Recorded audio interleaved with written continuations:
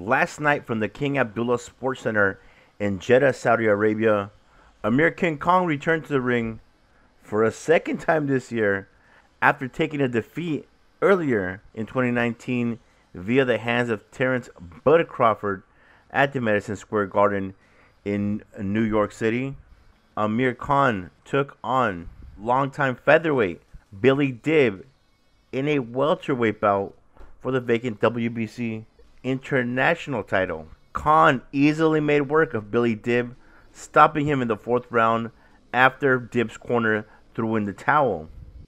This victory has rejuvenated Amir Khan. He now says that he wants to fight one more time in 2019 at the King Abdullah Sports City in Jeddah, Saudi Arabia, and that he wants Manny Pacquiao to be his opponent on that night. Pacquiao, of course, has a date on July 20th, 7 days from now, against Keith One-Time Thurman.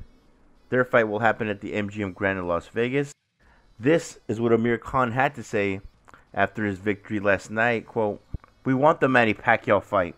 Let's hope he comes to Saudi Arabia. I feel very comfortable in there. Obviously, having a new trainer, Bones Adams, we had to work on a strategy. I slowed myself down a little bit instead of rushing all the time. I was seeing everything, making sure I was putting in the right shots. I felt very comfortable."